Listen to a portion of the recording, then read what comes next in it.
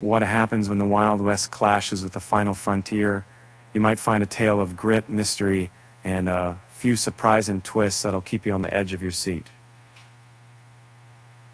In 1981, a cinematic experiment was born that combined the rugged charm of westerns with the limitless imagination of science fiction, Outland.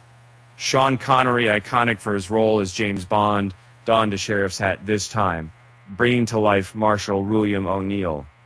Set against the backdrop of a remote mining colony on Jupiter's moon, IOF, the film takes viewers on a thrilling ride. Outland unfolds as O'Neill, the lawman, uncovers a sinister drug operation, pushing the miners to their breaking points. What starts as a simple investigation spirals into a battle against the corruption, where the stakes are not only his life, but the lives of all those around him. While the film has been criticized for its plot holes, its inherently charm keeps it alive in the hearts of fans, drawing parallels to classic Western tropes.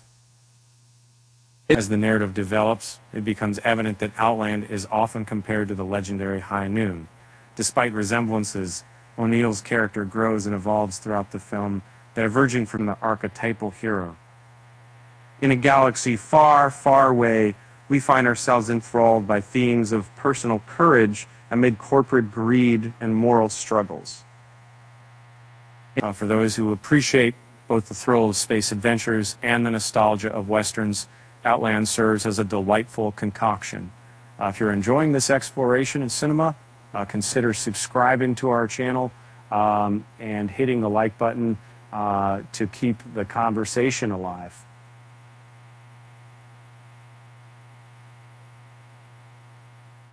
However, this journey isn't without its bumps. Some viewers find themselves jolted by the more glaring plot inconsistencies and scientific inaccuracies scattered throughout. Yet, even as these flaws emerge, the movie endures, calling out to a loyal audience who choose to overlook its uneven storytelling. In the realm of sci-fi, audiences often suspend their disbelief, and the same applies here. Outland beckons to those willing to embrace the larger-than-life encounter between law and chaos, while Sean Connery's portrayal enables the film's soul to shine despite its shortcomings.